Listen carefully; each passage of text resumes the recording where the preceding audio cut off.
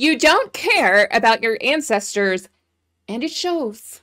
Believe it or not, some genealogists care less about the individuals in their family tree than they do about compiling a massive family tree.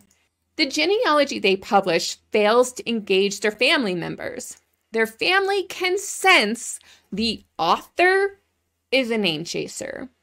Don't do this!